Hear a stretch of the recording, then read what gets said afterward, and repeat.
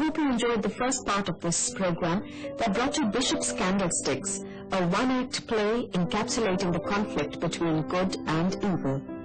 In this part of the program, we shall focus on a detailed analysis of the one-act play using Bishop's Candlestick as a model. Dramatist Norman N.C. Kennel has successfully adapted the novel Les Miserables to write Bishop's Candlesticks without changing the essence and the original spirit of the novel. You are a child. A one-act play deals with one single dominant dramatic situation. It cannot be elongated into a three-act or five-act play.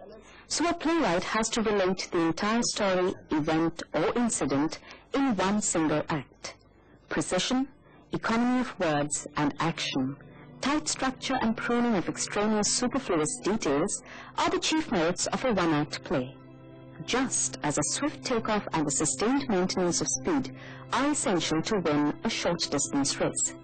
Similarly, the pacing and tempo of a one-act play has to be maintained from proscenium opening to curtain fall. I will begin by telling you the four major components of a one-act play. They are: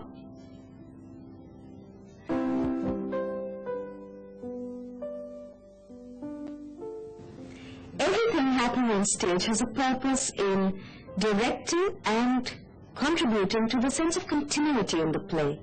In drama, action refers to a single incident or the continuous happenings of stage. In other words, action it is that assists the movement of a play. Can you find any significance in these actions of Marie and Person? They suggest that it is dinner time and that they await the arrival of someone for dinner. Action thus sets the time frame of the play. This action is a significant clue to the bishop's kind, generous, and selfless acts of concern and care towards fellow human beings. Have you noticed why salt cellars are introduced here? It directs our attention to the fact that these salt cellars have been sold by Marie at the behest of the bishop. Here, action serves as exposition of what had happened in the past. A similar sequence we will show you. If you analyze the dialogues of the bishop in which he says, "I had to pay it," you will notice the total changes. You are a child. I can't trust you out of my sight. The moment my back is turned, you get that little minx Marie to sell the salt cellars. Ah, yes. The salt cellars. It is a pity. Yes, I was so proud of them. They've been in our family for years. You are proud of them? Yes, it is a pity. They were beautiful. But still, one can eat salt out of china just as well. Or meat off the floor, I suppose. Oh, it's coming to that. And as for that old wretch, Mary Gringoire, I wonder she had the audacity to send here again. The last time I saw her, I gave her such a talking to, it ought to have had some effect. Yes, and the bailiff, who is a very just man, wouldn't wait for the rent any longer. So you see, I had to pay it. So you had to pay it? Yes, and since I had no money, I had to set the salt cellars. But still, I see I have grieved you. Oh, go on. You're incorrigible. You sell the candlesticks next. Here, the significant value of dramatic action is inherent in the dialogue. The dialogue that brings together the past incident of the bishop paying the rent and the present incident of Person noticing the absence of the salt cellars. This is how dramatic action infuses continuity in a play that gives it its tight unity. All the actions direct us to the marked change of personality that occurs at the end of the play. The convict, who in the beginning had resisted the bishop's acts of graciousness and kindness, is changed into a humble, gentle being, ready to receive the Christian values of hope, faith, and charity. Let's go. Please, I'll take the candlesticks with me. Please leave the candlesticks on the table and go. No, I will not. I, your bishop, command it.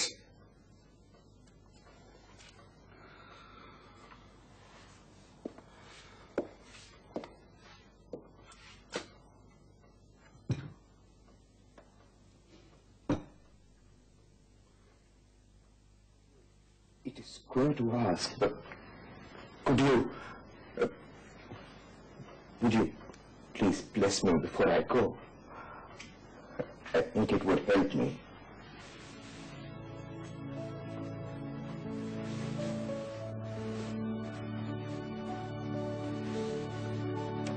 What? You want me to take them? Please. They will help you. And now, my son, there is a path at the back of the cottage.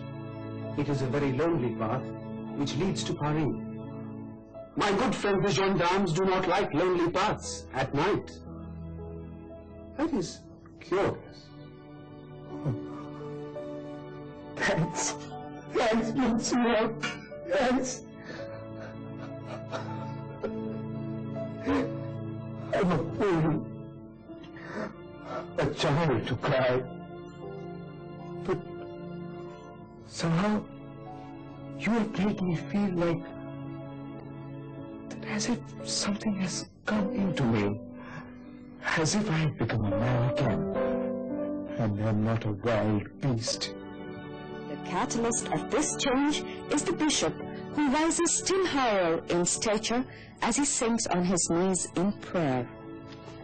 The bishop's candlesticks shall be the beacon light to the convict to steer him through loneliness and darkness. Conflict in drama is of two types, the inner conflict and the outer conflict. Bishop's Candlesticks presents both types of conflicts. That is why it is a successful stage play. Outer conflict is the struggle of the protagonist against another individual, a group, society, or impersonal forces outside of him.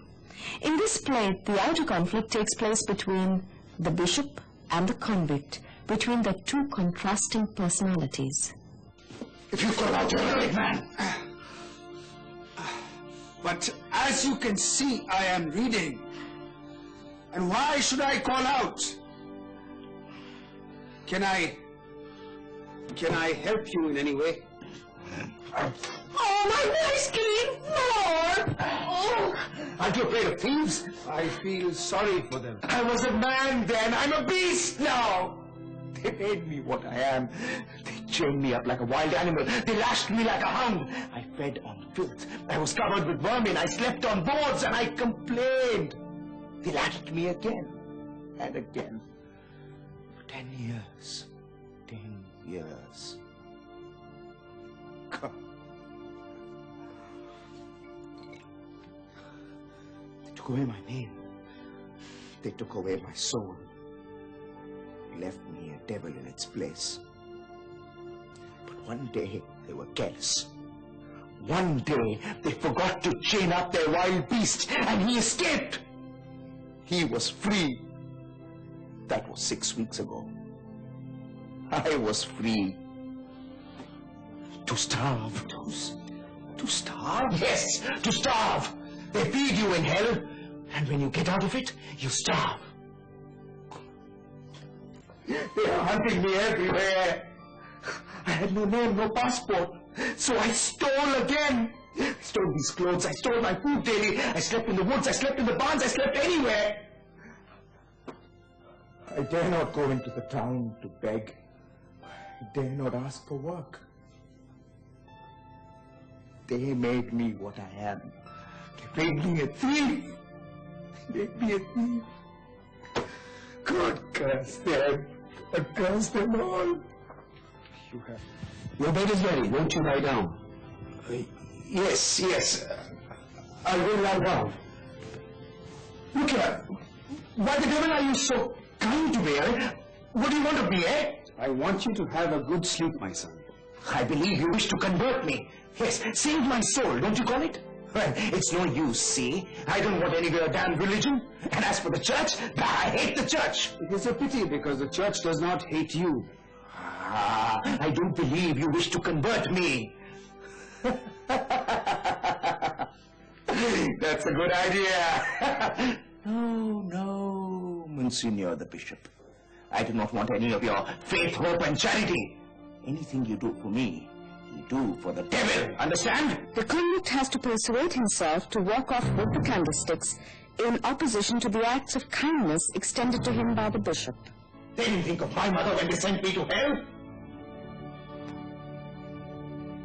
He was kind to me.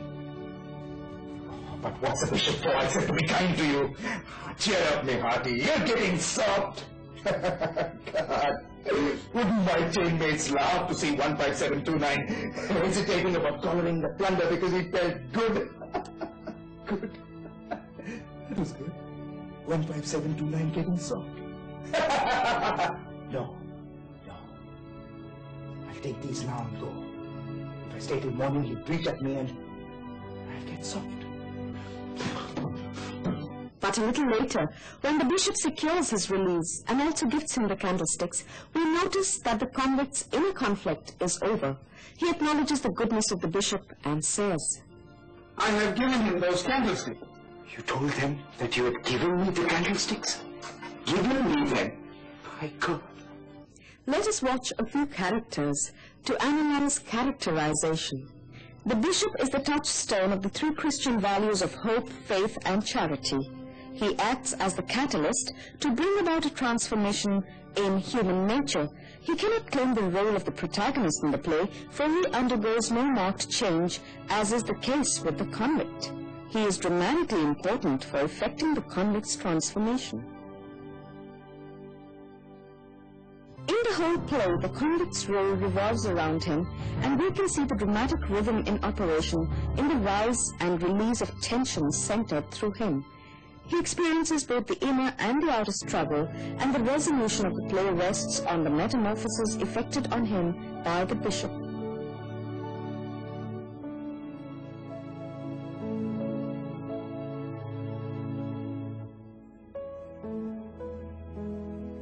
Person is highly suspicious and trusts neither Marie nor the convict. She is peevish and unreasonable in her anger. Her harshness is without basis, in contrast to the aggressiveness of the convict, who bears a justified grudge against a feelingless society that has ill-treated him. Marie and Sergeant are the minor characters in the play. They represent society on two strata, Marie belonging to the lower rung and the Sergeant to the higher rung. They carry out the stage business and give a realistic substance to the play. Playwrights use the dialogue as a key to open a situation or a story. If there are no words, it is a mime. And if there is no action, there can be no drama.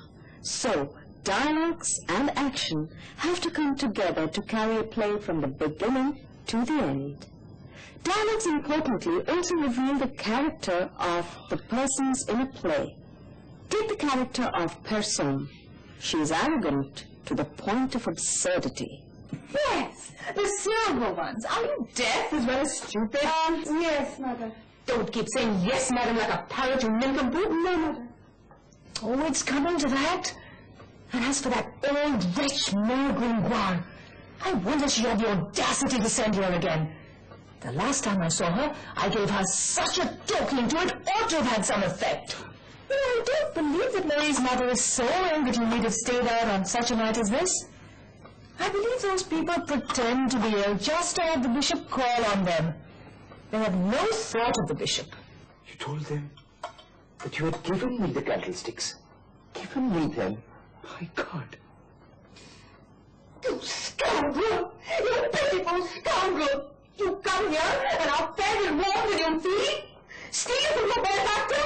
You blackguard! Oh, Bresson, you are overwrought. Go to your room. What? And leave you willing to be cheated again? That's murder! No, I will not! So far, I've explained to you about action, conflict, characterization, and dialogue. Recall what you have seen in the play. If we analyze all that we have seen, we see the structure of the one-act play emerging. The structure of the one-act play basically falls into this paradigm of exposition, complication, climax, and demeaning. The bishop's kindly disposition, in contrast to Person's unconcern and self-centeredness, fulfill the aspects of exposition.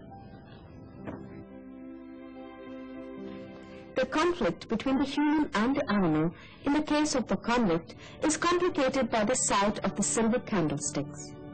To steal or not to steal, given the benevolent behavior of the bishop, is what provides the element of complication in the play. Real climax, however, comes in the bishop's effective handling of the sergeant when he says, "He is your bishop's friend." Surely that is enough. What do we mean by dramatic? This term is not used colloquially to refer to a shocking or a sensational experience. In drama, it refers to a sea change that occurs at the end from what existed in the beginning. Now you can understand how important it is in a short one-act play, normally not over a half an hour duration, to be faithful to the chronological order so that the thread of continuity is not lost. The essential fact to be borne in mind is the difference between a play and any other literary form of writing, a novel, essay, short story, or poem. Unlike a book, a play is not meant to be read, but enacted. There is no provision for you as a member of the audience to go back to an earlier part of the play if your mind did not register it as it happened. In other words, a play is here and now, and its structure has to be so tight as to permit a smooth movement from the exposition to the denouement. So strong and tight should the storyline be that the audience should follow the narrative without straining their minds.